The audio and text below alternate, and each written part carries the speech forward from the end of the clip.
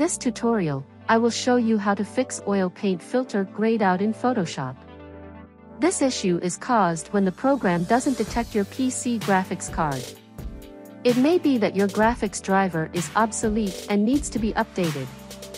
So with that being said, let me show you how to resolve it and bring it back to life. Let's get started. Import any random photo into program like so. Go to Filter, Stylize and then Oil Paint. You could see that option is grayed out and inactive. Create a copy of the photo so that the main one will serve as a backup. Navigate to Edit, Preferences, and choose Performance from the list. You can press Ctrl+K to open the preference window. Navigate to the graphics processor settings. This PC has Intel UHD Graphics 600. It may be different from your own, but keep watching.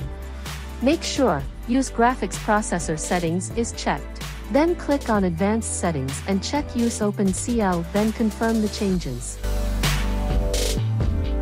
Now, go back to Filter, Stylize then Oil Paint. You could see that option is now active, but if this doesn't work for you, keep watching. I have another alternative to fix it, so stay tuned to the very end of the video.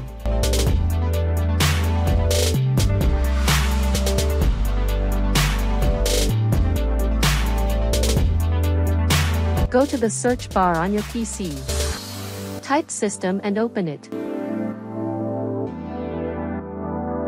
Navigate to Display and scroll down to Graphics. Click the Browse tab and go to Drive C, Program Files, Adobe, and open Adobe Photoshop folder. Scroll down, select the application image and click on Add to confirm it. Click on the Option tab. Change preference to High Performance and save it. Close the window and then restart the application. I have tested it on PCs with different graphics drivers and it all worked perfectly. Remember to subscribe, like the video and turn on post notifications to receive updates.